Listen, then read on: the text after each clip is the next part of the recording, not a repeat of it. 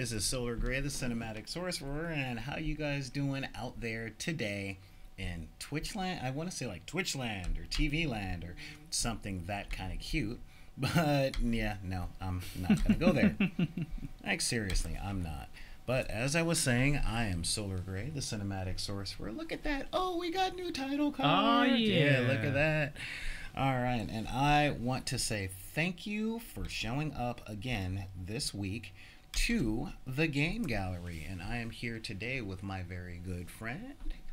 Tis I, Dig Duggernaut. Yeah, that's right. Ooh, man, yeah. Oh, that's you can see me. yeah, you can see me real well. That's Oh, wait, sorry, my bad. There we go. Yeah. Hi, everybody. Yeah. That is a thing. So yeah, that is. Yeah. Yeah. No, it's a thing. Hey, We're life doing a whole happens. thing. Yeah, it does. It really does. So. Well, thanks for having me back, man. As always. Hey, you know what, man? I'm always glad to be here. Yeah, seriously, it has been a thing. We're actually getting started far more on time, which is a very neat thing. And we're working on it at least. Yeah. Well, regimentation, organization, shit like that, or stuff like that, stuff like that. Oh man, Showing up on time and having everything ready to go feels good. Feels good. Working on it. I've been trying to do this new thing where I wake up earlier, which is tough because like everything in my regular life is set to where I'm working until 2, 3, 4, or 5 in the morning. Yeah, so that's getting up at 7 garbage. or 8 kind of makes me useless after I broadcast. Yeah, I do not envy that at all. I mean, I have the extreme luxury of, which I recognize as a luxury and a privilege, that I get to work at normal hours and sleep at normal hours, which, as someone who used to also stay up, all hours of the night doing whatever the heck I wanted and sleeping in because I could, it's interesting being able to just go to the bank during normal business hours because that's when I'm awake and that's when the bank's open and I don't have to like weirdly wake up at strange times just to make my life happen. So, yeah. Yeah. With that, I have to say, like, what's that like? Yeah, it took getting used to. Weird. It took some getting used to, but I'm gonna be honest with you, it's living better on this side. I'm sure. Yeah. I'm sure it is. It is. Oh man. But yeah, we got some stuff. We got a whole bunch of stuff coming out this week. Whole bunch of stuff. We did so much. I'm still recovering. My night job called me up on Friday, which is good because it was going to be Saturday and I was going to be like totally burned out for today as well. But yeah, they gave me a call and they're like, hey, can we reschedule the thing? Now, I do people's hair. I cast spells inside people's follicles and stuff like that. But it's a long process. It is a really, really long process. We're talking anywhere from a 12 to 15 hour ritual. Yeah. So it started raining while I was out. And as you guys know, I ride a motorcycle. So... Yeah, rain is not there. just an inconvenience for you. It is a very severe danger. Well, it's kind of a thing. It would be worse. It would be a lot worse well, actually, no, it's a little bit worse for me because I don't use a full face helmet. I need you to scoot to your right just a little bit. There you go. All right. I meant like slide a bit to your right. There we go. Yeah, that's it.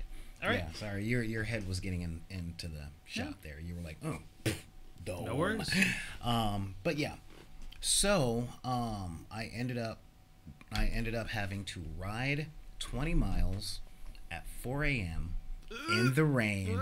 So I'm tired, I'm blind, the stuff is stinging, and but I showed up. I did yesterday's show, and all is well because work ethic is a real thing. If I don't respect you guys that show up to my show, then how can I expect you guys to respect what we're trying to pull off here as Total? That's the burden of leadership, kids. Fair point, man. Yeah. Oh, I'm still in the shop mostly. Yeah. Right. Oh, cool. No, there you go. Now you can take a look. See? Yeah. My head's not in your shot. So. Yeah, exactly. Yeah. So, yeah. Anyway, Come on. Trust that I know what I'm doing. I trust you know what you're doing, man. Just trust me on this one. I'm just going to...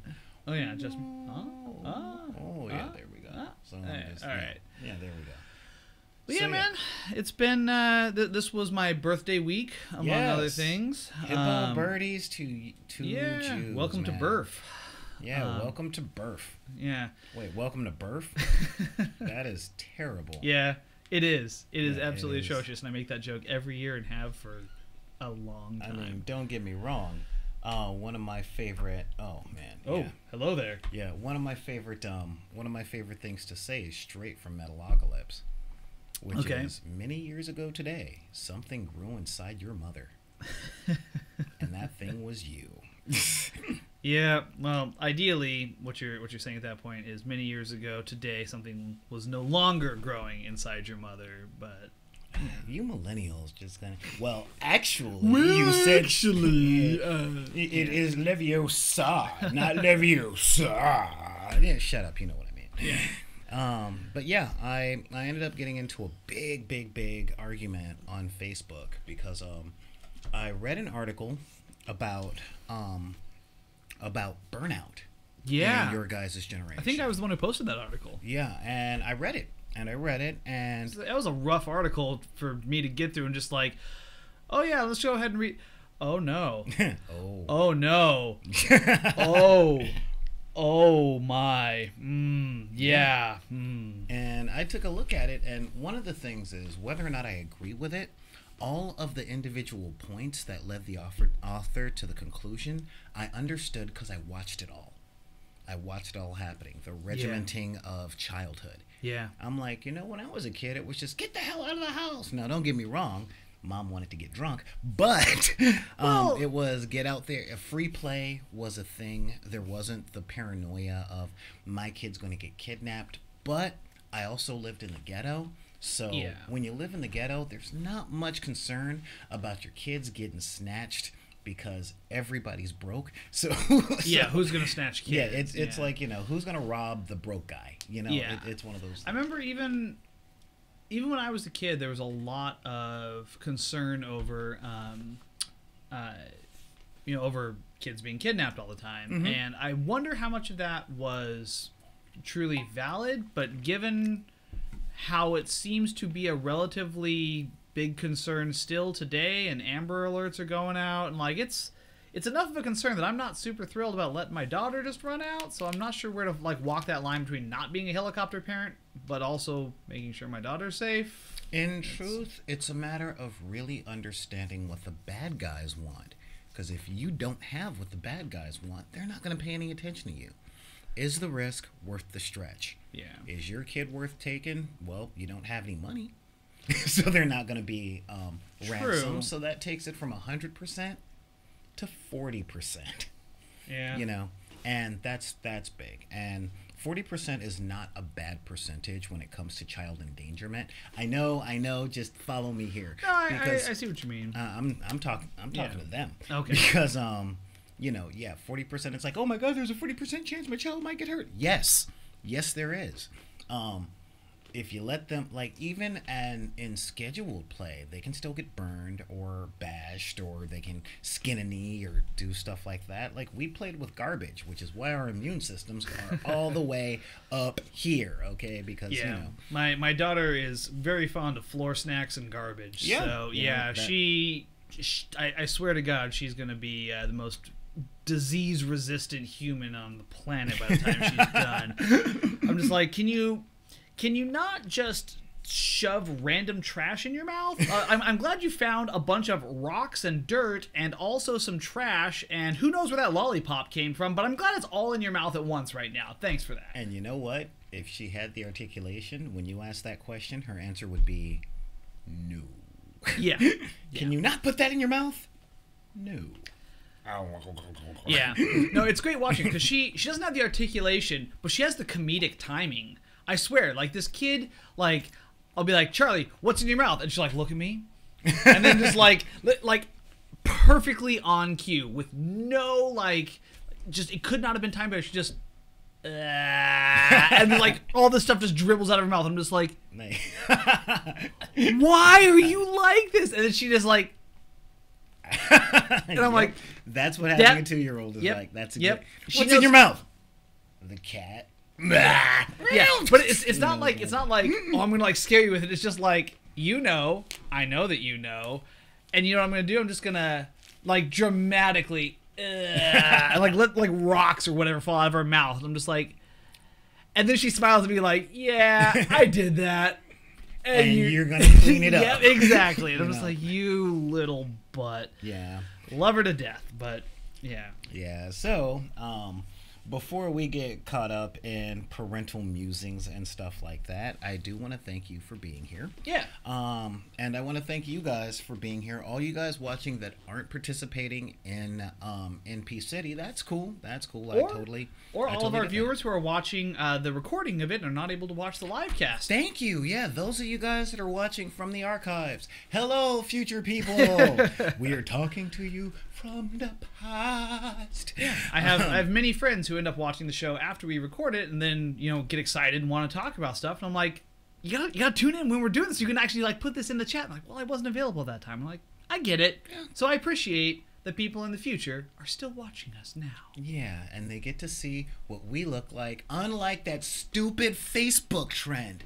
Oh my God! What now? Post a picture of yourself from 10 years ago and now. How has time aged you? Please allow our facial recognition software to become far more accurate. I'm like, here's the funny thing about that for me. I'm not participating in the challenge for one reason. Oh, okay, I'll bite. What's the reason? I look exactly the same. I'm not participating in the challenge for also exactly one reason. You're staying the crap off of Facebook. Hey! Yeah, I don't follow the trends. I don't do anything on Facebook that I can avoid. No, you stay off of Facebook like a really wise man. Yeah, because it turns out if you just don't put anything on Facebook, the algorithm doesn't have a lot to work with in terms of like getting all that metadata on you. It just they're like, okay, so what is he about? Well, he doesn't really put anything on here, so yeah. So I post pictures of my daughter, so it knows I have a kid. It knows I have a kid, and I do stuff with that kid. It knows what I look like because I'm in some of those pictures as well. It knows what she's look like. So, all right. Now the truth is, oh my God, we're under attack. Oh, we're under attack. We're under attack. Yeah, I see. Yeah, no. In truth, no, they're not gonna get your information from Facebook. Because you're all good. Amazon's got all yours. Oh yeah, I would say I'm Amazon's little bee. Amazon can just bend me over and take me at this point. It's true. But thank you for being here. Thank you guys, and I want to say what's up to the Deck Mob. What's going on, guys? Woo! Yeah, it's over in NB City. Yeah. All right, all you guys at this bar mitzvah, get on the train. It's time to do the electric slide. So, but that's what's going on. We've got a lot of stuff to talk about. Yeah, we got an exciting show planned. Yeah, but before we do, I need to tell these people that, if you guys are like all happy about being here and stuff like that, then that's cool. I think you guys might also have a decent time over on Deckers on the Book, which is our Facebook group, where, oh, look, there is my face talking about, hey, come on down here and do all that stuff. But we got the announcements and checking out, yeah, look, it's Joe Manganiello playing D&D with kids in a hospital. You want to see that? Going over to Deckers on the Book. Yeah, that was a good video. Huh? That was a good video. It really was. And that's what we are actually working toward right now. But we're having a hard time working toward that because it costs a lot of money to go around the country. Like train tickets and plane tickets and stuff, that stuff is expensive. So if you guys want to help or know anybody that wants to help, instead of direct donations, you can help us out in a really personal way by becoming a patron. Yeah. Over here on Patreon. Now this week we have uploaded a bunch, and I mean a bunch of free content that we can put up and that you guys can watch and check out what we're up to. Essentially, if you go through all of the hours and hours and hours of the archive that's on Patreon, you guys get to see how far we've come, because I put like stuff from way back when we were doing this show with just 2 iPhones. Yeah. Those were the days. Yeah, those were, Well, let me rephrase that. Those were days. No, those were the days, man. They really were. Yeah. Those were the days where we showed that we are seriously into doing this. We're gonna do this by hook, by crook. That's true. But yeah, so I mean, seriously, we're there. But got to start off today with we've got a few things to discuss. Yeah. But the first thing I want to get into, oh yeah, sorry, I forgot. Yeah, we do. Well, do we? Yeah, I'm not even gonna go there. Yeah, the first thing I want to discuss is there was a new product that came out, and by new, it came out in September. Okay. But it's from Wizards of the Coast, right? Yeah. So they've just been knocking it out of the park as far as the products they're releasing, the supplements for D&D. I haven't started messing with D&D Beyond yet, but everyone I've talked to swears by it at this point. That it's I do. Yeah, I do. it's a digital, for those of you who don't know, a digital supplement for Dungeons and Dragons where you can track all of your various character stuff, your all the stuff you've gotten. It does the math for you. So it's a way to take this old analog system, take it into the modern age, but lose none of the stuff that makes the old analog system good in terms of getting together with people in person. It seems fantastic. And the truth is, you can even start. No, we're not being sponsored by that. But you can even start. Like, you can start with D&D Beyond, because one of the things that D&D Beyond focuses on is you can buy. Oh God, stop it! You can actually you can get the D&D Beyond app, and you can buy the PDFs for all of the core books at a $20 discount from the store. So, as you know, I keep hard copies of everything, but I do have digital copies of everything as well, because I'm generally running the games, right? Yeah. So I'm going, all right, I've got my copy. I know all this stuff, but then when players have questions and they're in the room, I'm like, turn to page 78. But with D&D Beyond, you can track all your character information, but you buy the PDFs through the app, and it integrates with the app. That's awesome. Could you get the door there? Sure. Also push over that chair. But yeah, they have been knocking it out the park, and no, we don't mean to make this a commercial for D&D Beyond. And guess what? I know, all right? I know, congratulations for being superior. There are other apps that people prefer. There are ways to do it better and stuff like that. But doesn't matter. Okay? If you don't like a product, don't buy the product. If somebody else likes the product, don't tell them that they shouldn't like the product. Yeah. And speaking of yet another product, I want to talk about the Endless Quest novels. Okay, these things. For those of you guys that grew up in the way that I grew up, these are... Ooh, wait, wrong ones. Okay. Yeah, the Endless Quest books are a flashback to the Endless Quest series of 1983. Okay. 1983, TSR, the original company of Gary Gygax and the other two guys, said, you know what? We like choose-your-own-adventure novels, and D&D is essentially writing a choose-your-own-adventure novel. Right. So let's publish some choose-your-own-adventure novels. And, set in a fantasy setting. And... set in our fantasy setting. Right. So they're set in D&D. And they decided a couple of years ago to pick up an author by the name of Matt Forbeck, who'd been writing for supplements and game books for a while, and said, hey, we want some choose-your-own-adventure books for them kids out there. You get to it. Make that other stuff. And I was, I believe, in Burbank, checking out another store that I might be able to feature on one of the shows. And I saw two of them. And I'm like, they do choose-your-own-adventure novels? And they're like, yeah, it's a total series of 4. And I'm like, oh, that's interesting. Had I not already bought the spell deck and blown my budget for the day, I would have bought these, but that's okay. And so, of course, with the help of much technological magic and things that have giant rivers and indigenous people who use spears and blowguns, so I went to the Amazon and I managed to acquire the other 4 books. And right now I'm only holding this one, the Endless Quest. Endless Quest. Escape the Underdark, which is You awesome. are the fighter. Yes, Okay. you're the fighter. Now, Neat. unlike one series, and I forgot what it was, but I was looking for it. I was looking for it a long time ago, where you actually create your own character and go through everything and actually have the fights and all that Interesting.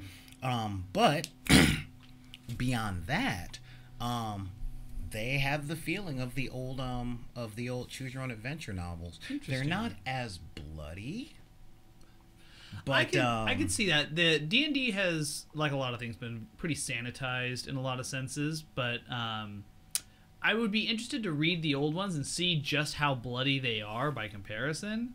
yeah. And so I checked them out.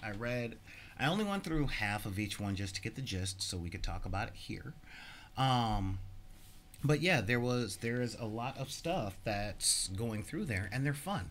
They're for ages like 7 to 12, which is awesome. 10 to 12 and 12 and up. But let's face it, if it's made for kids, my generation and your generation are gonna do it, and we're gonna be mad that it's not for us. I mean, I'm not mad that it's not for us. Like, I'm still gonna do it, but like, I feel like something marketed at kids can be used by adults, and we don't need to be concerned that it's not for adults. We just enjoy the fact, like, look, this is kid stuff, and then if we want to get something real nasty and bloody, there doesn't seem to be a shortage of that out there. Also, that's the father in you talking. Your perspective is changing. True. A lot of stuff that's out there that's marketed for not us get commented, especially on the internet, by us saying, why isn't it for us? There's nothing original out there. And it's like, there never was anything original out there. You just hadn't read everything. Yeah. You hadn't seen everything. But when you go into it with that mindset, these books are fun. They really are fun. Nice. Well, having not read them yet, can you tell me a little bit about some of the ones that you've checked out here? Well, there's only 4 on the market. Okay. And on the market, there is Escape the Underdark. Well, there is the Fighter Adventure, the Cleric Adventure, the Magic Slinger, and the Thief. So far, the next 4 are coming out this year. So they're going to cover, because there's 14 character classes in D&D. So might as well do the whole thing. Yeah, I would. And it literally is page 1. This is where you are. This is your decision. If you choose option A, turn to this page. If you choose option B, turn to this page. And it's got an interesting set of mechanics when you're reading it. Yes, there are mechanics in reading a book. Yeah. Where there would be many times where I would turn to page like 17, but on page 18, it's your character dies, the end. But I'm reading page 17, and it doesn't spill over to page 18. So I'm like, the toughest part about this is, and this is a personal thing. Well, not personal. This is actually a reader's thing. The toughest part is actually going to be, for any of you guys that have never read a Choose Your Own Adventure novel, this is for you. And for those of you guys that grew up reading Choose Your Own Adventure novels, y'all know exactly what I'm about to get into, which is reading the books and being honest with yourself about it. Yeah. Like, I'm going to take this decision and read it out. I think I might die. Let me just go on the other. Yeah, it's one of those. And that's the playing while trying to win scenario. Yeah. So I started reading it, and if you do it like that, the book takes a half hour. Okay? If you do it the way I did, way back in the 80s, I play everything out until my character either finishes the story or dies. Yeah. And then I start over. Because I don't keep notes when I'm reading these things. So sometimes I found that I was what was the term? I was choosing the same stuff over and over again because I forgot how I got to my death. It was like, yes, that makes actual sense. I will go this way. Oh, crud. All right, well, I'm going to do the other thing this time. But then after 3 or 4 times through, it's like, which one killed me? Well, no, I think I killed this, and it went through kind of the decision gates that we were talking about last week. So, and that when I also read Choose Your Own Adventure books from the public library because I did. I was always sticking fingers into pages as I flipped through, so I could always flip back to reverse the decision so I always had 3, 4, sometimes Are you just talking with the Geeks Meow right now? right now What? in the chat. Oh. I use my fingers as bookmarks to track my choices. No, I hadn't seen that. Yeah. But yeah, that was how I always did it. And then I would flip back and try to oh no, I died. Well, I'll just go back to this decision, and so I enjoyed that. So I have a couple of questions about these books. Okay. Do they read like a single player D&D adventure? Sort of. I would say yes, they read like it, except you don't get to write your own character.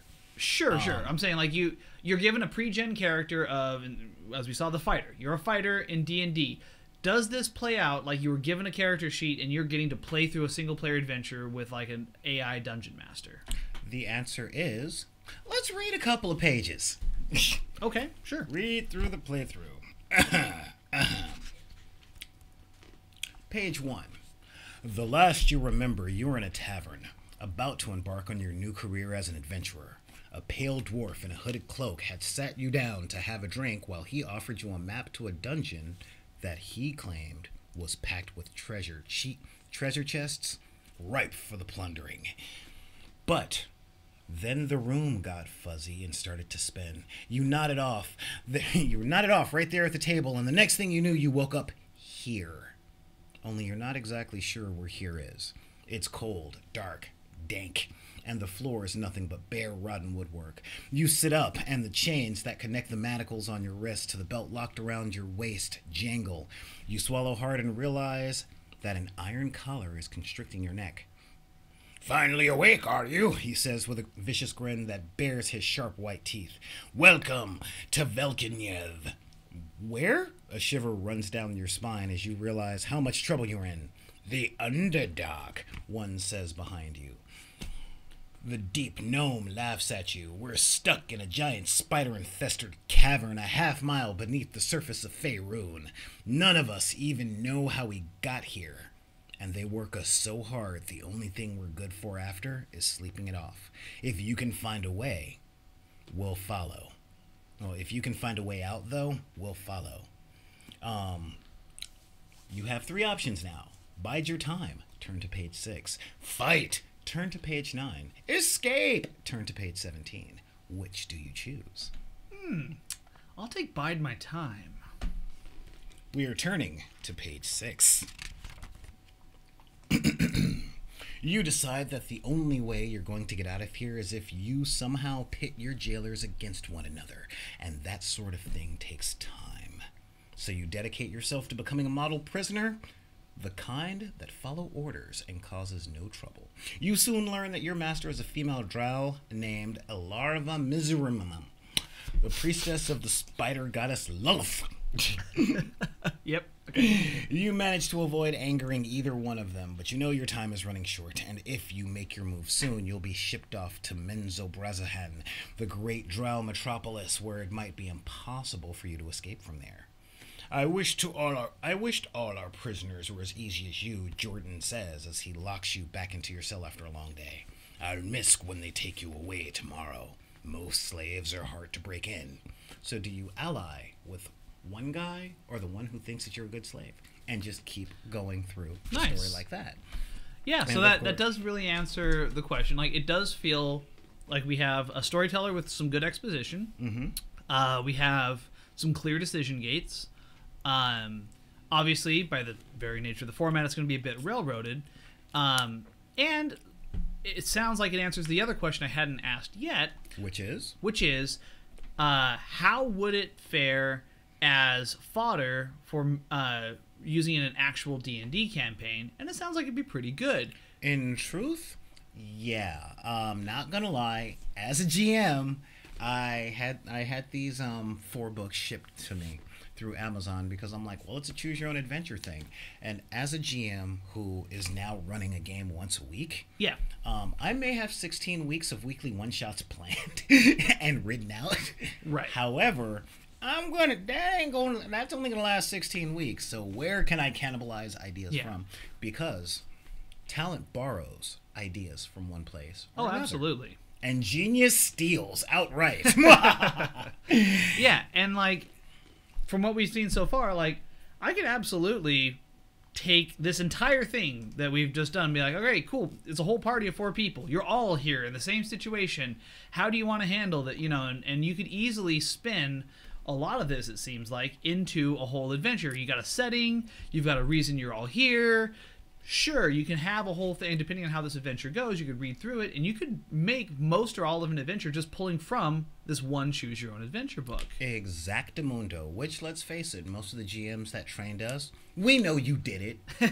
We know there's no explosive decompression in fantasy games. Now, most of my Choose Your Own Adventures were the ones you got from the library that were all sci-fi, go underwater in a submarine or something like that. No, I remember all those sci-fi ones, dying out in space. And underwater. And in caverns. Yep. There was a lot of death. Even more than Oregon Trail. It was. Well, Oregon Trail, you die a lot if you're not doing it right. So it's it's always the thing like, you died of dysentery. Well, maybe you shouldn't have been drinking the water along the way because you forgot to like stock up. Like I feel like this is your fault, really. But well, fair enough. So that's one of the things. Now here's the upside. You can find these things on Amazon for like $6 each, 6 to 7. Oh, nice. In the brick and mortar stores, like any of the ones that we show on backinthedeck.com, they're like $8 to $10, $8 to $12. So it's not that big a deal. You know how I am. Yeah. I am Mr. Here's my money, give me my thing. Yeah. So if you want to just go to the store, pick up a thing, you're looking at $8. If you want to wait a few days on Amazon, you're looking at maybe $1 or $2 off. Yeah, exactly. So that's pretty cool. I'm gonna have to pick up. Some of those for myself because I can always use more. I can always use more ideas for DMing, and I certainly can afford it at that price point. Well, you say pick some up for yourself. I'm thinking the kids. Hey, kids, sit around. We're going to have a thing. Well, my daughter's got a few years before she's going to be at Choose Your Own Adventure levels of storytelling, but I think that it would absolutely be something that, were I familiar with it at that point, would be pretty good. Exactly. So that's one of the really cool things that I was checking out this week. But we've got a serious conversation that we need to have. Are we... My thing says we're offline. Oh, no, we're on. Oh, okay. We're on. I'm looking at the thing, and we got 6 viewers going and all that jazz. Cool. So, so as I was saying, we got some stuff to talk about. Now, last week, I posted I gave them a preview of what we're talking about. I want to do that a lot more often. And I posted a question on Twitter, a topic of discussion, one would say, that I posted on Twitter and the Instagrams, and I got some good feedback from a lot of interesting people. And one of the things that we're talking about is what C.S. Lewis called chronological snobbery. Yeah. And I want to talk about kind of how it goes both ways, because there's one thing that you and I talk about on this show a lot, and that is the difference in our taste in fictional escapism. Yes, yeah, and there's obviously a lot of overlap, but there's the big thing is you're really hard on this idea of like you want to be involved in science fiction and futurism in no small part because the world is looking at it as like, yeah, we're making things better. We are progressing towards a better society. I absolutely can respect that and then get into that. Yeah, and fantasy gives this big trope of the days of the most epic things, the best adventurers and the best fighters and the most potent magic and the most glorious cities like Atlantis and Babylon. They were all in the past. They're never coming back, and you missed it. So yeah. Which I think a lot of that is it's specifically modern fantasy, looking at the past where from modern human perspectives we have ancient civilizations and it's a trope in Western culture that the Roman Empire was like this pinnacle of civilization, and after the fall of the Roman Empire, things were never quite as good again. Despite you can like make a whole bunch of arguments like, well, look, man, like the Romans never had like electricity and cell phones, and like there are a lot of things the Romans didn't have. And sure, as far as the classical civilization went, they were pretty top notch. I mean, they had running water, they had a lot of nice stuff. But, like, they weren't exactly the pinnacle of human achievement, but still, from a modern perspective, I mean, this goes back to about the 1600s or so.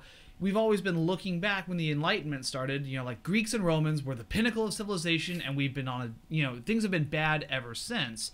Again, even still at that point, things were in a lot of ways better than they were during Greek and Roman times, but that idea has persisted in Western literature and culture that the past was better. Greeks and Romans were better, and the modern world just isn't quite there. Yeah. Hail Atlantis, way down beneath the ocean. But, yeah, I mean, I know, and I need to put this out there right now. It's possible that everything we're going to talk about can be applied to modern politics, but we're not talking about politics today, okay? I just want to put that out there as close as it's like right here. It's right here, making its way to my tongue, but not going to do it, not going to mention anything about baseball caps in certain colors, not going to mention anything about that. We're strictly talking from, yes, a cultural standpoint. Well, and it's specifically a modern cultural narrative. And I say modern in the historical sense of it, which is basically from the late 1800s onward. This idea that the past was something that was better than the present is, and the future needs to be a return to the past. Well, let's go. There's a word that has come up a lot in this discussion. Okay. On Twitter, on Facebook, on Instagram, and that's better. Yes. I don't like using the word better. I want to define better. When I talked about it, when I posed the question, and I may have posed it off, I brought up the Tolkien idea, but not just Tolkien, but a lot of things that were based from Tolkien, like I guess you can say the ripple effect of Tolkien's ideas. I was thinking about this when it came to games like Vampire the Masquerade, Mage the Ascension, what was it? Scion, Aberrant, a lot of the games that we covered on Nobilis, a lot of the games that we covered on Fluff Talk. And I was inspired by this because of something that the Vikings said. Check him out on Instagram at D20Chef, which is, and a lot like every fantasy trope, all the coolest times in fantasy happened thousands of years ago, and you missed it. And I started questioning, like, why is that? Why was it 40,000 years ago we had the king that ruled for 10,000 years? That's directly from Game of Thrones. Yeah. In Game of Thrones, in the Song of Ice and Fire, way to the east, they have the Golden Kingdom and the kingdoms that are named after all the precious stones. Yeah. And the Golden King did reign for 10,000 years. Yeah. And what I noticed was that Dungeons and Dragons is about the only fantasy thing that has this epically magical thing with hundreds of battles and stuff for the fate of mankind and the importance of the universe happened 10,000 years ago, and you weren't there. But guess what? It's happening again right now, and you're here. Yeah, and that's very integral to D&D. Like, the past was epic, and the past was magical, but the present is not necessarily less so. Yes. In some of the settings, in many of the settings, it is. They absolutely pulled directly from that trope. Like, the past was epic and magical, and the present is less, or not at all. And we have to go back and find relics from this ancient time to get that magic. And there's, like I say, D&D does a pretty good job in the standard settings of just allowing, like, look, man, epic stuff happened, epic stuff can still happen. You can still be a wizard who does great magical stuff. There's still great magical wizards out there. But, there's also a ton of dungeons and ruins of civilizations and magical items and blah, blah, blah. Yeah, and, again, like I said, for D&D, it still has that caveat of, and 10,000 years from now, people are going to be looking at your stuff. Yeah. Going, look at these ancient things. But in a lot of fantasy, and this is the fantasy trope because of the Tolkien stuff, is the past was better, it was more potent, or the past was more potent, men were better, women were better, you know, they were more, everything that you think makes today wondrous. Yeah. There was more of it back then. Or explicitly, there is less of it today. Rather, you know, phrase it differently, because it's not that there was more of it back then. Back then was the default. That was, the world was just magical, and today it's less magical. Not because there was more produced back then, but because we have, and this is the legacy of Tolkien, we have, through our collective civilization's actions, removed magic from the world.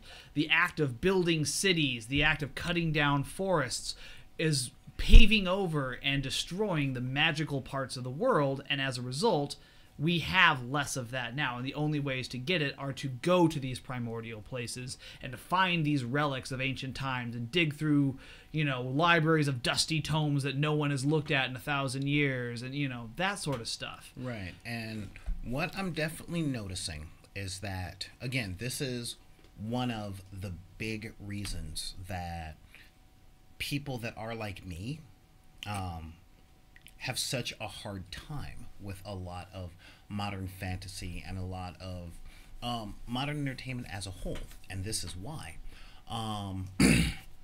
Take my skin color and my economic status off of the table. Okay? I'm only going to bring up the fact that it has become standard and mundane to sit on a chair in the sky, to talk to potentially millions of people all over the world in basically real time. You only get like a 6-second to 3-minute lag depending on where on the planet you're sending the transmission. Right, and how you're sending it. Yeah. And we have cured diseases. We can change the human body to where, you know, we've got technology that has discovered that sometimes you weren't, that sometimes you're born in bodies that don't exactly belong to you, and we can change that. Yeah.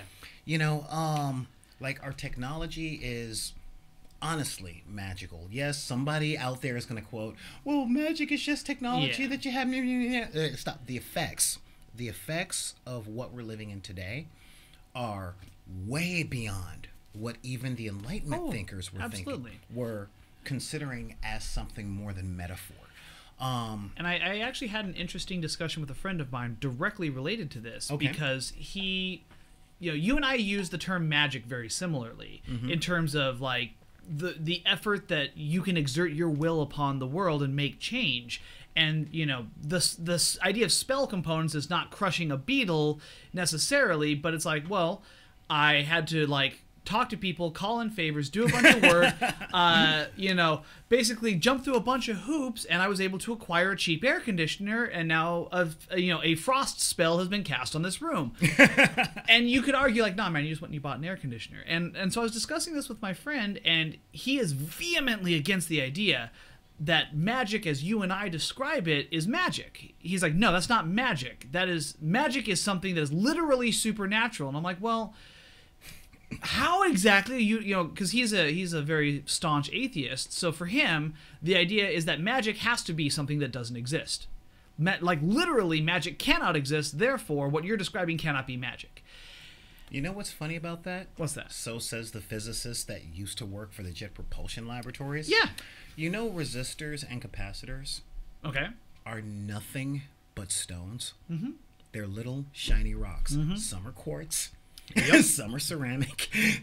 They are magic rocks that, because of their magic properties, power our entire technology today. Because of the way that they are arranged and certain energy is going through them. You take magic rocks and magic metals and arrange them in certain ways, and you apply heat. And then you've got internet porn. And like it's fantastic, because again, to me, that is literally nothing short of magic. And, like, that's modern magic, but magic's been around a long time. I mean, you can pick up a book, and you can literally have someone potentially dead for hundreds of years speak to you telepathically in your own brain without a single sound being uttered. If that's not magic, I'm not entirely sure what your definition is. I'll go a step further with that. Each of us has at least the entire Library of Alexandria in our pocket. Yeah. But even more every day, we have billions of scribes that used to be dressed in robes. Yep. That are able to make a book. Yep.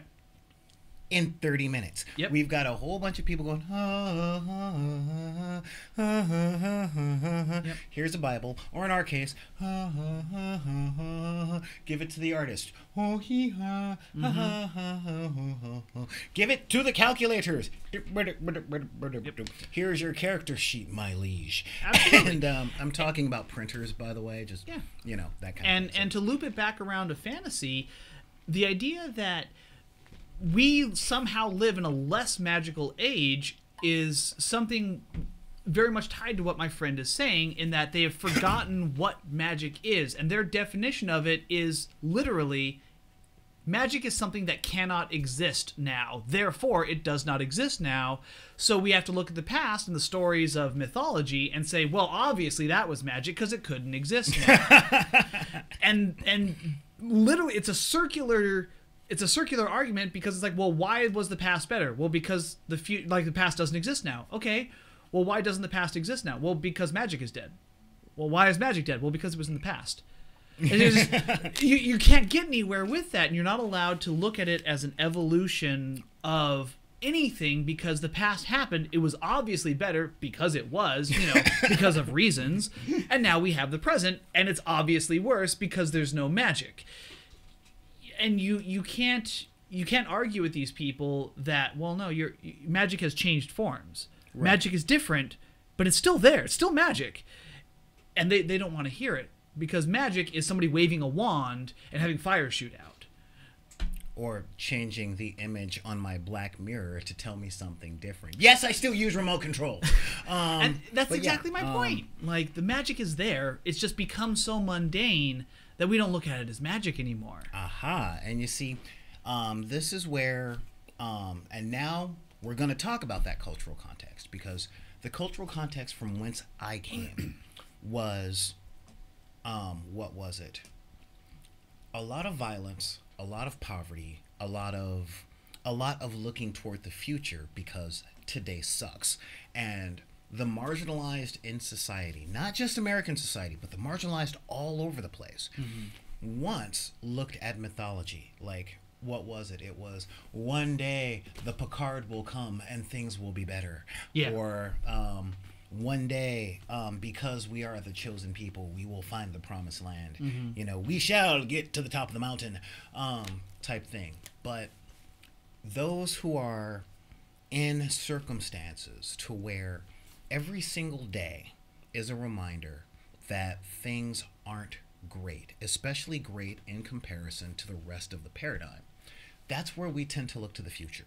Yeah. We tend to look to sci-fi going, the final frontier, where, yes, there are people out there that are complaining about a freaking starship that has a woman captain and a person of color, not realizing that in the original series there was a Canadian, a Jew, a black dude, a Russian, and a Japanese person, and very much on purpose. Very much on purpose, right? Yeah, so the future is diverse. The future is, I'm not going to say hopeful, but the hope that is in the future is that the problems that plague us now will be sorted out so that we can finally get on to the next set. I think you're almost there. I think the real thing is that the hope is that we can take actions now and that the future can be better.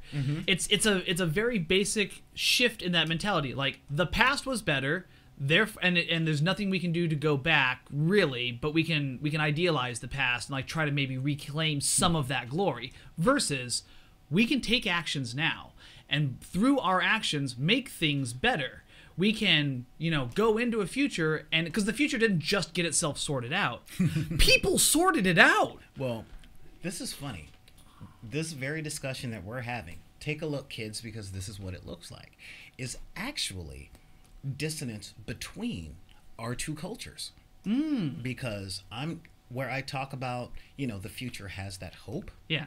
You're absolutely right in the sense of people have that done. But the disenfranchised don't tend to believe that we're the ones with the power to make that happen. The world will sort itself out, but I can't make the world sort itself out because I'm not listened to now. My vote today doesn't matter.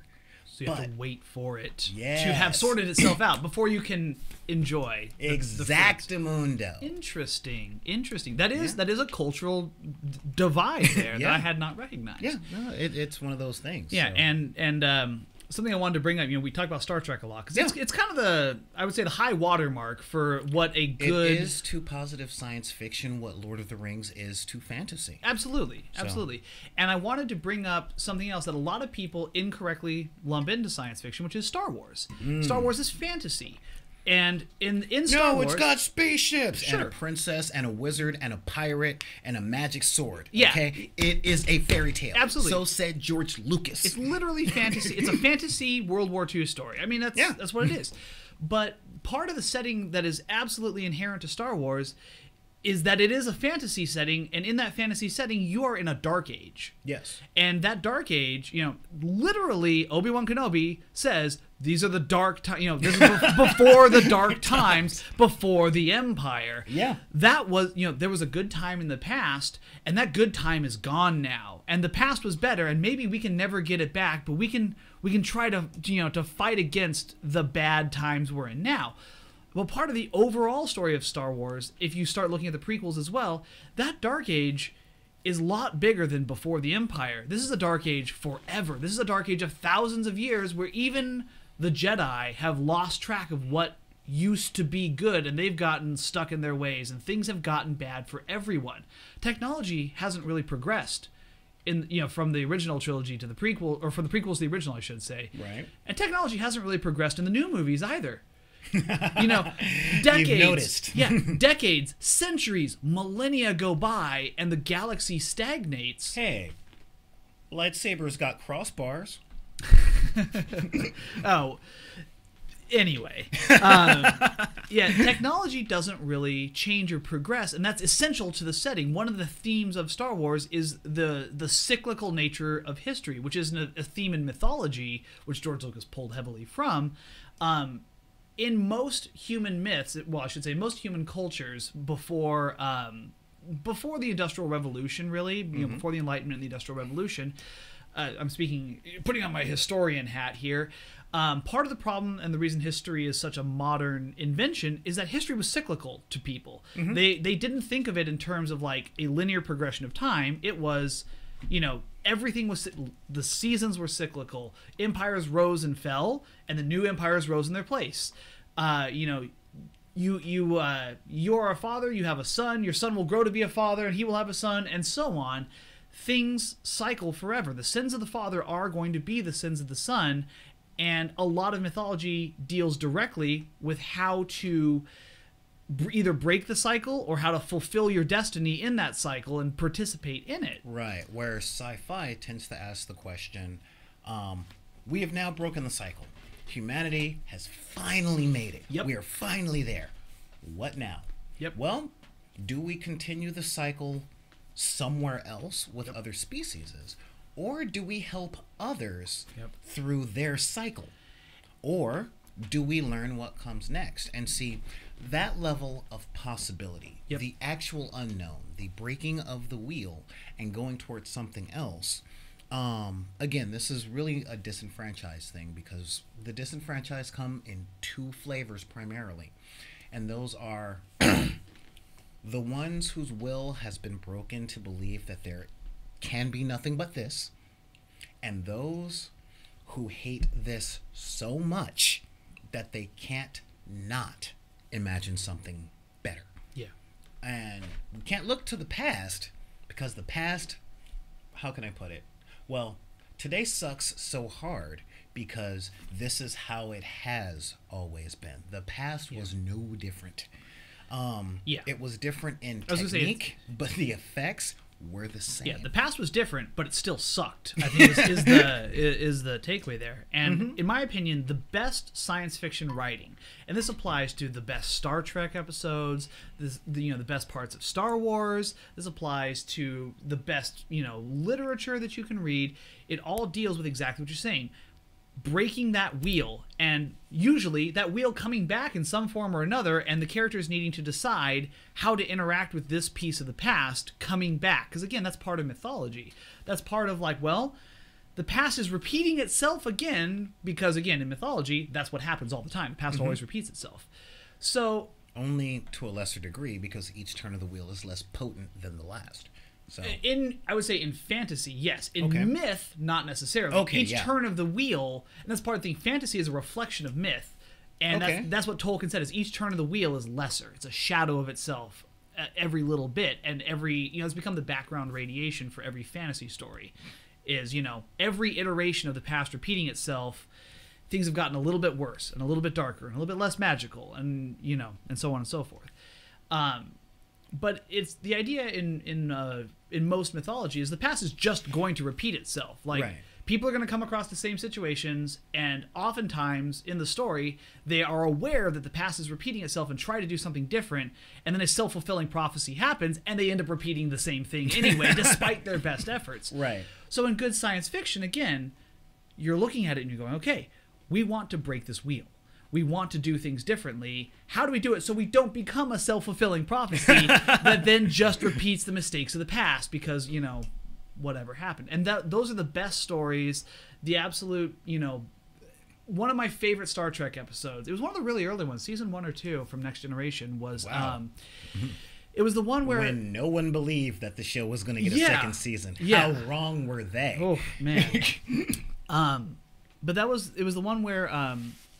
they are trying to dismantle Data because they want him. They consider him to be property of the Federation. Oh, yes. And Picard is arguing that no, he is a person. He is an officer. He is a part of my crew. He is an individual. He is a person.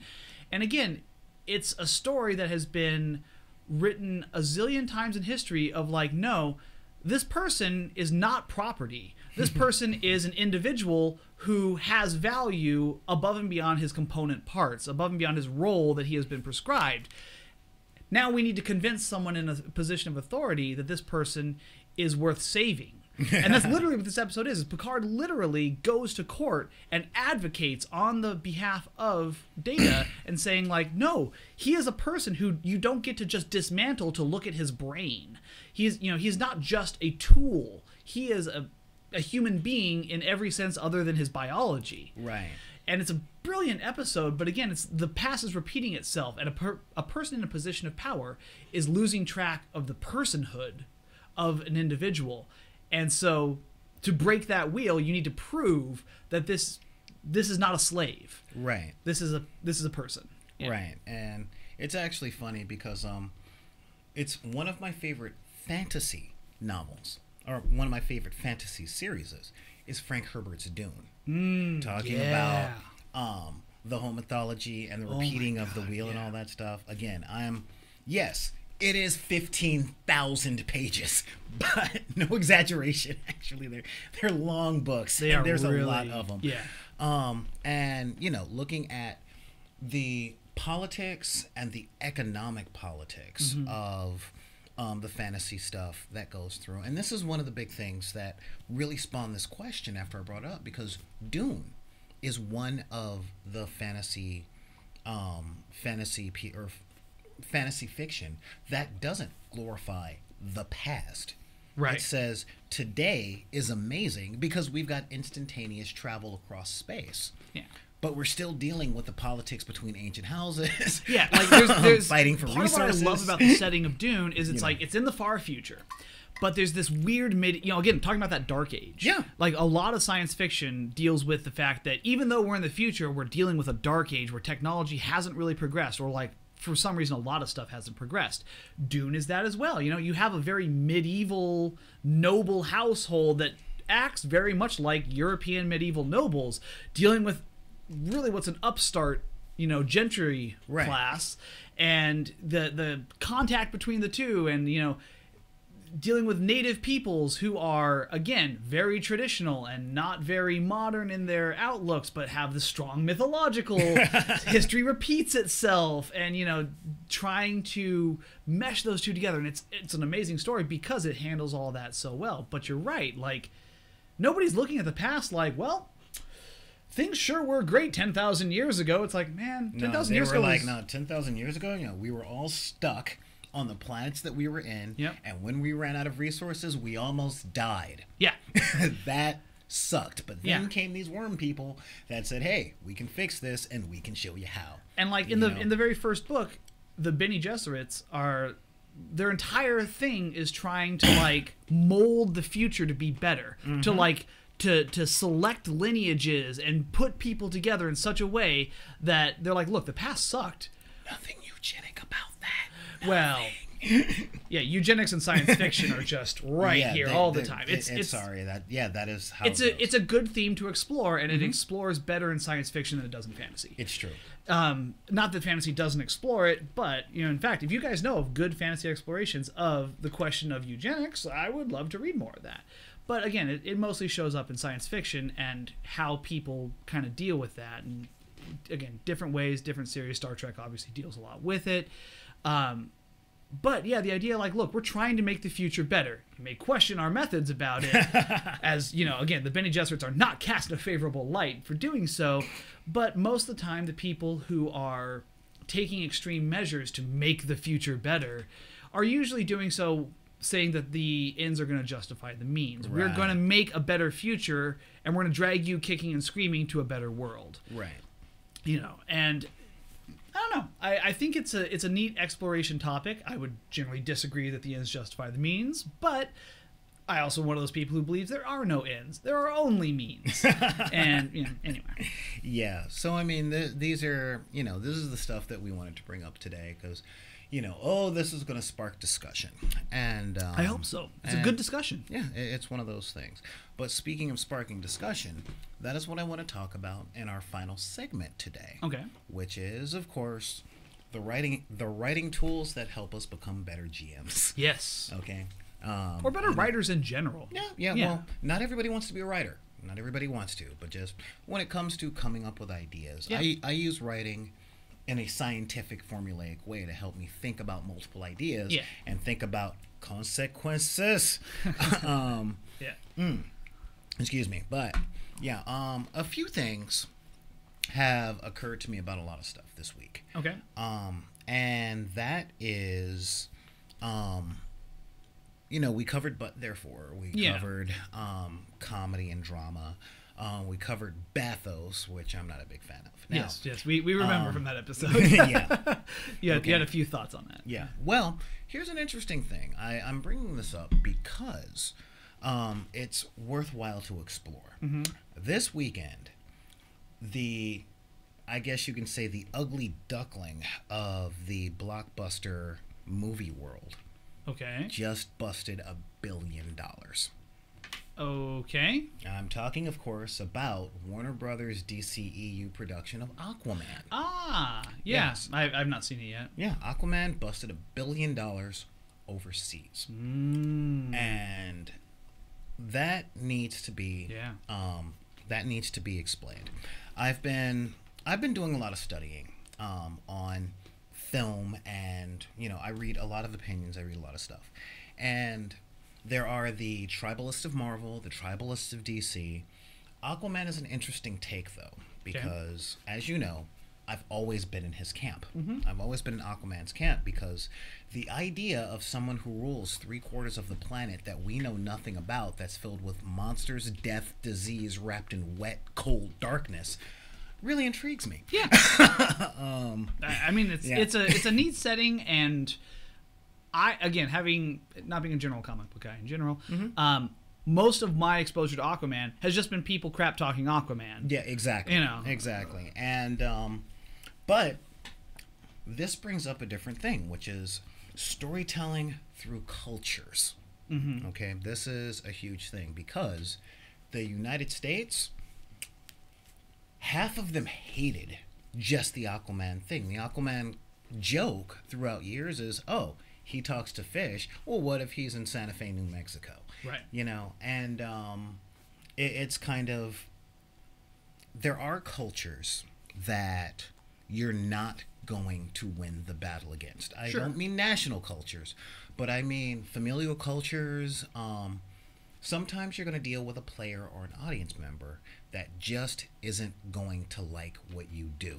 Yeah. And that means, I bring up the Aquaman thing because there are people who, A, have just decided that the DC Extended Universe is terrible. Yeah. And they will not be moved unless a superhero movie from DCEU either makes them feel like superhero movies did when they were kids, or it wins an Oscar. Yeah. Unless those two circumstances are both done in one movie, everything from it sucks. Yeah. And until DC makes a movie that makes you feel the way Iron Man 1 did, and, you know, does it with the same level of kind of low-key, like, yeah, we just made a movie, we're not going to make a big deal about it, and then you just discover this gem, and it's amazing. Until DC does that, no, they're not going to make good movies. I don't know what you're talking about. Yeah, exactly. And then there are those people who are just committed to liking either one. And one of the things that Aquaman definitely showed us is something that I tout about a lot, which is something we brought up a little earlier in the first segment, which is this might not be for you. Yeah. You might not be the audience. As a GM, especially with weekly one-shots, which is the Saturday show, I have to juggle, like, who's in the show, how their personalities are going to, who's at the table, how are their personalities going to mesh, and will we be able to get through the game with engagement from everyone? Yeah. I didn't say enjoyment. I said engagement. Yep. You know, i.e., how can I keep people off of their phones? And how can I keep people from trying to derail the adventures because of whatever it is going through their head? Yeah. You know, can I engage in a way that distracts them from the thing that they're not liking? Or have they already made that decision? Now, when James Wan was making Aquaman, I got something really interesting because I saw it in theaters. And you know what that was? What was that? This isn't made for an American audience. I thought about that because... Which is interesting, considering it's a movie made by Americans, starring Americans. You know, in America. Yeah, in America. Like, but yeah, not for you people. Yeah. Huh. Primarily, I was watching this movie, and the dialogue and the delivery of the dialogue was so strange. Not because I'm looking at Atlanteans, but I'm going, the cadence of this is off, the wording is off, and I bet this is easy to translate. I bet you can do ADR with this really easily and write subtitles for this very easily. Yeah, so it's probably very easy for, say, a Chinese audience to parse what's going on because the dialogue, I'm guessing, having not seen it, is not too fast, decent pauses for people to catch up on subtitles, words are not weird, not a lot of strange colloquialisms from America, stuff like that. Yeah, there's not very many idioms.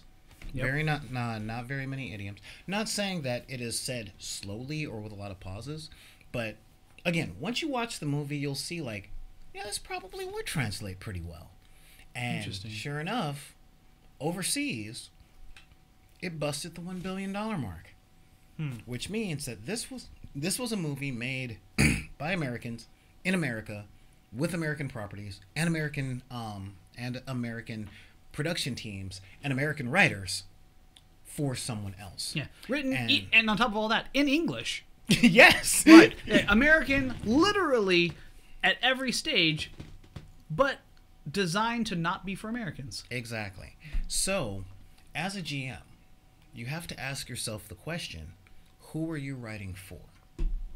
And as a player or as a consumer of entertainment goods, you have to ask yourself, am I who this is for? Yeah. I will tell you this flat out. There was a lot of popular things that I just don't care about. Sure. I'm not saying they're bad quality. I just don't give a damn. Yeah. I really don't. Sorry, regardless of my rants against Joss Whedon, I don't care about Buffy. I'm not a 17-year-old suburbanite white girl who could possibly grow up to be a mean person, but then gets labeled with responsibility that has to learn to be a better person. That doesn't resonate with me. Yeah.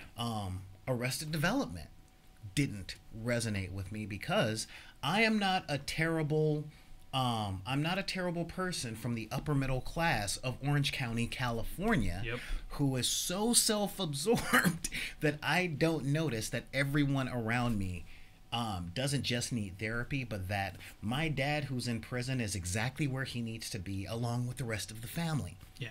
I don't care.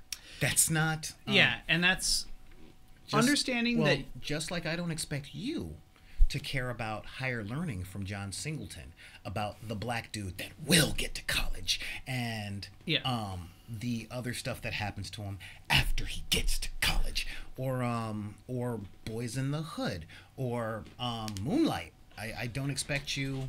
Well, that's what I was going to say, is like, at the same time that you're feeling like, well, all this... all these shows that are very popular among mostly white people, and therefore get a lot of common recognition because white people control the media. Yeah. All of these shows are not appealing to you at the same time that most white people go, well, I don't get black comedy. Aha. And, there's nothing inherently wrong with that. But again, white people are not the audience of black comedy because there's different cultural contexts there. I don't particularly care for Arrested Development either. I know. All of you people just don't at me. I just... Also, not coming from the upper middle class background, I'm just like, you guys all just suck, and I don't like this show.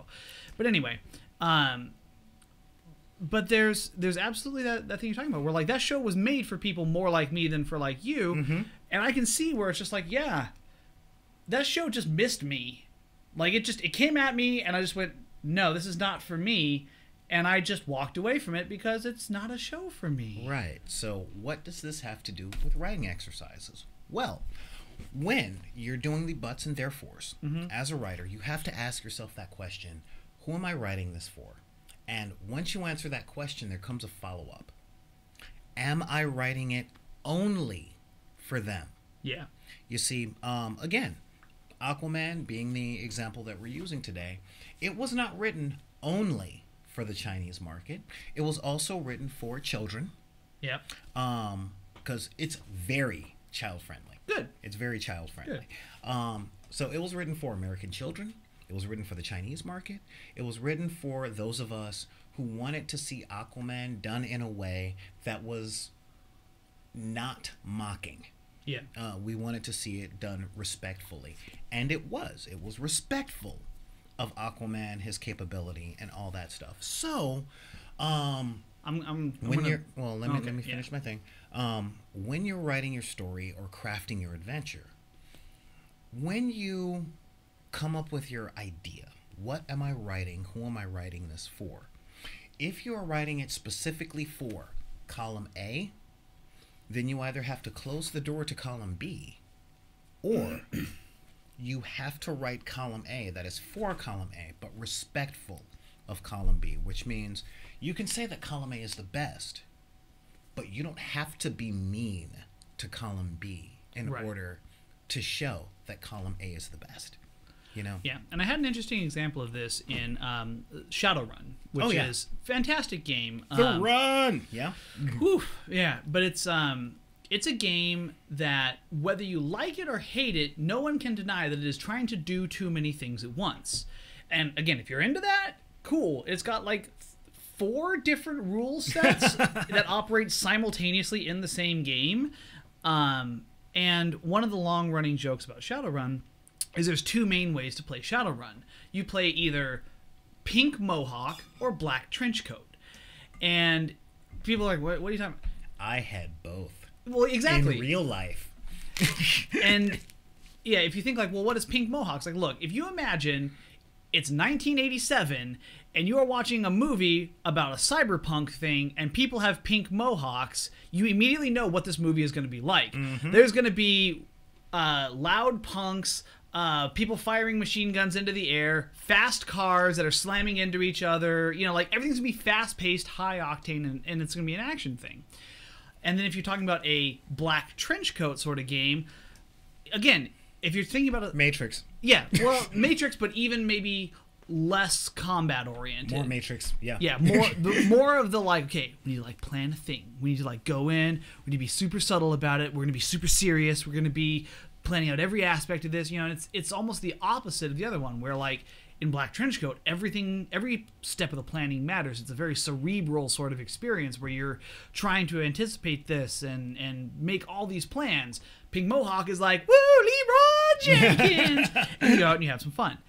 The game that I played was mainly a Black Trenchcoat style game, which several of the players were really into and the DM was really into, but a couple of the other players were just bored senseless. And they were not really invested in this idea that a role-playing experience can or should have that level of cerebral component. They wanted to sit down, roll some dice, have some cinematic stuff blow up, and that was what they wanted out of their experience.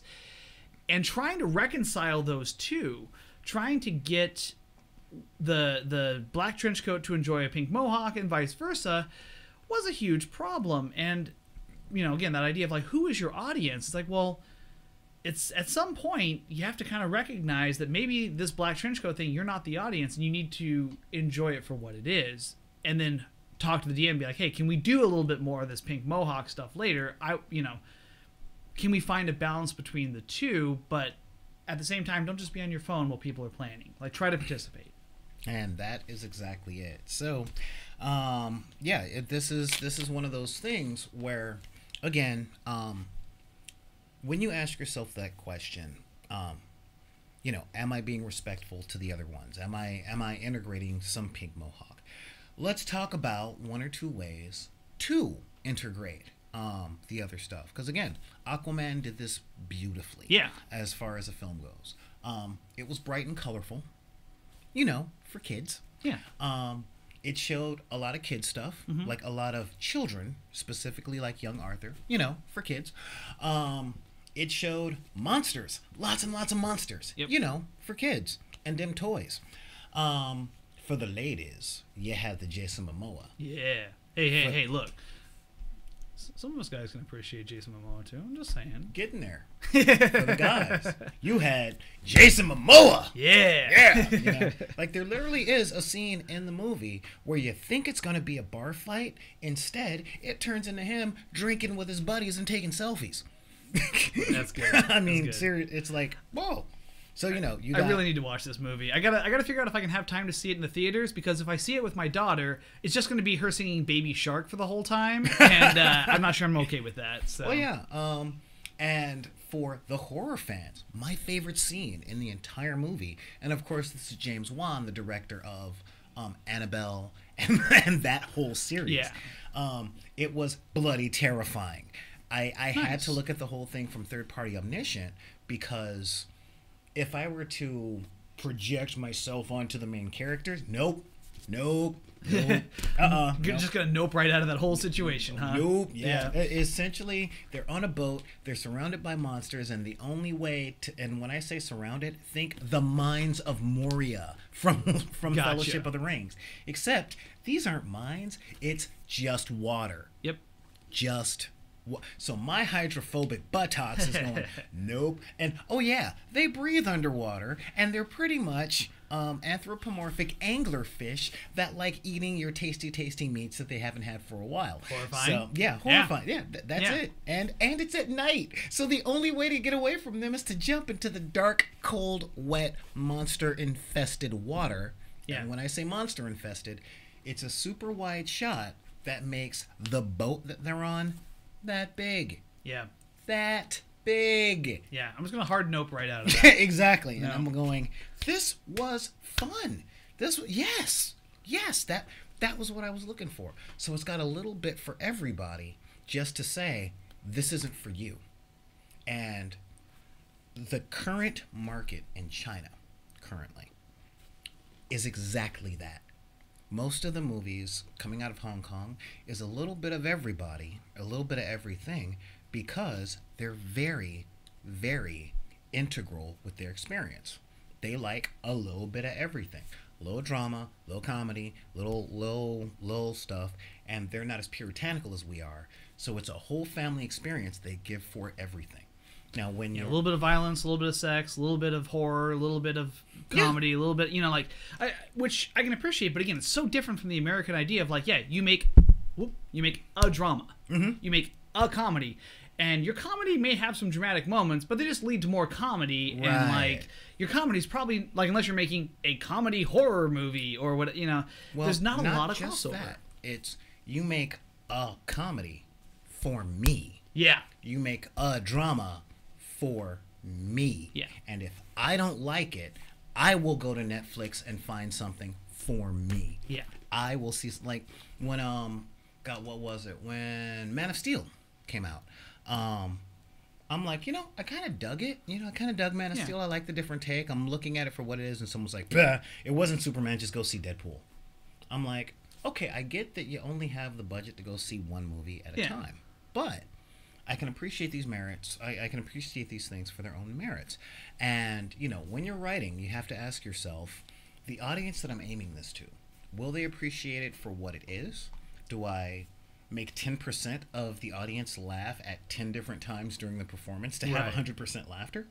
Or am I trying to appease a single ideal? If you're not set in this idea when you first start to write the outline for your adventure, you're going to come across problems. Yeah, I see exactly what you mean. Like, if you have a dedicated, focused, like, we're gonna make a movie about this thing with this tone, and you do it well, oh my god, these are some of the best movies ever made.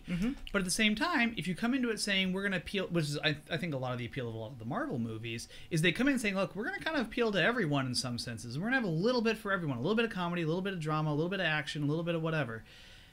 And you start from that perspective, and you do it well, and you cast it well, and you do all that. That movie's very successful as well for different reasons. Aha! Yeah. Thank you.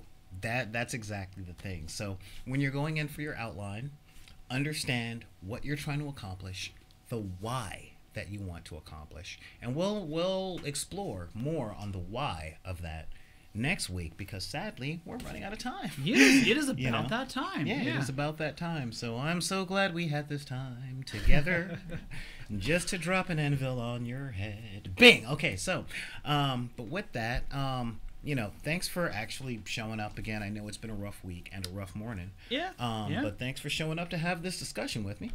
Hey man, I'm always happy to be here. I was very excited. We talked about doing this discussion. I've been telling all my friends about it.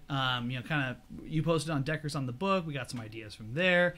It's a cool topic. I definitely would love to dig more into our second segment topic about the chronological snobbery, and get some more examples. But like, this is something that is a really cool idea that I'm always pumped to like show up here and talk about nerd stuff. Oh yeah, well, we'll get to that. But next week we are actually going to talk about the thing that makes your story special. Okay. And or the thing that makes your RPG special and breaks it simultaneously. I'm talking, of course, about magic or alien technology. Yeah. Okay, because soon we're going to be we're going to do this because we're going to cover next week Kids on Bikes. Ooh. We're going to be talking about Kids on Bikes. I'm going to try and do just at least a one-shot, couple-hour playthrough sometime this week. And one thing I've noticed about Kids on Bikes, there are no magics. There are no superpowers that your character can have. Right. So it's like going through D&D as a fighter, but you're just a kid. And one of the things that 5th edition did that I love, but I kind of see the inherent dangers of, is that they opened up a magic thing for every character class. I did notice that. To make them feel more than human. And the question is this necessary? So the question, so what we're going to cover next week is the importance of skills, and not having the super tech or magical power. Or should I say, the importance of Hawkeye in the Avengers. Okay. You know? Oh man, yeah, I got some thoughts on this right now. I'm gonna have to back out because like gotta wait a week for this. But yeah. Yeah. So that's what we're gonna do. So you guys have a week to think about this, and if you want to talk to us a little bit more about it, give your ideas, give some of your thoughts.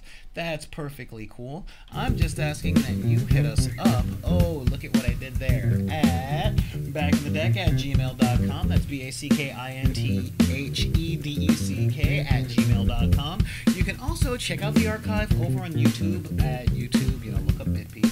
That's where we're going to be putting our video logs and just our quick hey, what's up? This is what we're doing. This is what we're going on. You can also follow us on Twitter at BackInTheDeck. We're more active on that now that things have slowed down and I've got the Wizards Tower put back together. If you really want to get into this discussion because you just can't wait till next week, oh my god, I can't wait. I hate Hawkeye. I love Hawkeye. Well, you're wrong because you do. Well, you're just stupid. Well, don't do that. But you can get into a little bit of a discussion if you join the Deckers on the Book on Facebook. That's Deckers, like you guys, on the book or on the Facebooks. But if you're a lot like me and you work until 4 in the morning and you have to ride home in the rain, half blind, then don't watch us because you're half blind and you're riding a motorcycle and you might die. But you can listen to us on SoundCloud at soundcloud.com/BID_P. And of course, follow us on the Instagram at BackInTheDeck. Again, I want to thank you guys for showing up today because without your help and support, we wouldn't do it. So we'd be doing it, but it just wouldn't make any more sense. I want to thank the Duggernaut, and thank you. Yeah, there we go. And of course, I need to thank our people over in NP City. Thank you, Deck Mob, for showing up. Yeah. And actually, you guys have been on it in the conversations today. Please, one more time, just give a thought to coming down to our Patreon and checking out all the good stuff that we have over there. Become a patron. You can actually help us out for as little as $1 a month. We've got $1 tier, $5 tier, 10, 20, 50, all the way up to 100. But $1 a month, $5 a month really helps us keep these lights on and will help us get the merch and all that stuff up. Oh yeah. That's a real thing. And I have an appointment within the next couple of weeks to talk to the people at the VA to start gaming clubs up for our fellow service members that used to play, or some of the ones I'm really trying to look out for personally, which are our vets from Vietnam who are still not being treated fairly for the service to their country. They're pretty much ruining their lives. Yeah. So that's what we're trying to do, but that kind of thing actually requires material resources. I've got to buy the books, get all the copies made for the character sheets, and make sure that everybody has dice and all that stuff. So it's a thing. It's a real thing. And I'm working with a lot of our deckers who are vets, so that is a really big thing. And from there, we're back off to the Boys and Girls Clubs and to the community centers out there in Compton, Watts, and Linwood. So that's where that is going on that. So with that, I'm going to say thank you guys for showing up. Again, hit us at all the aforementioned places that you can see on your screen right now. And remember, if anybody tells you that you can't have the hobbies that you like because of the circumstances of your birth, be it your race, religion, creed, sexual orientation, gender identity, disability, or your budget, you just tell them to take those cards and put them back in the deck. Thank you guys, and we'll see you next time on Game Gallery.